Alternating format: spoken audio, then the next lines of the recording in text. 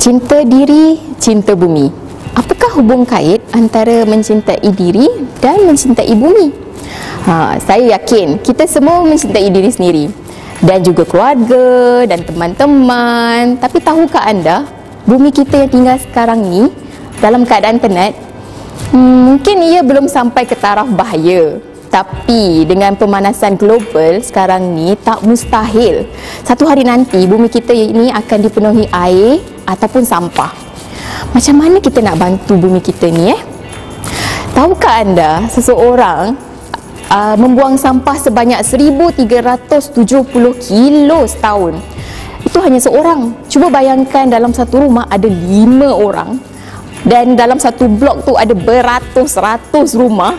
Saya teringat kisah kartun Wall-E yang kononnya bumi ni terlalu sesak dengan sampah dan udara telah sampai ke taraf bahaya, sampai manusia terpaksa berpindah daripada bumi ke planet yang lain. Banyak lagi lah filem-filem Hollywood yang memberi kita bayangan-bayangan tentang pemusnahan bumi ni. So, macam mana kita nak mengurangkan sampah kita seharian? Kita boleh buat bertahap-tahap. Kita mulakan daripada kecil yang kita mampulah kan. Sebagai contoh, bawa botol air sendiri. Kalau kita beli air mineral ataupun air kotak, kita memberi sumbangan pada sampah. Bawa bersama juga beg ketika membeli belah. Tapi kalau kita dapat plastik, okeylah, jangan buang. Kita gunakan plastik tu untuk gunakan plastik sampah. Bawa sapu tangan, kurangkan tisu. Rancang apa yang hendak dimasak. Berapa banyak barang-barang kita yang di rumah yang tidak digunakan tapi telah sampai ke tarikh luput atau expiry date. Banyak kan?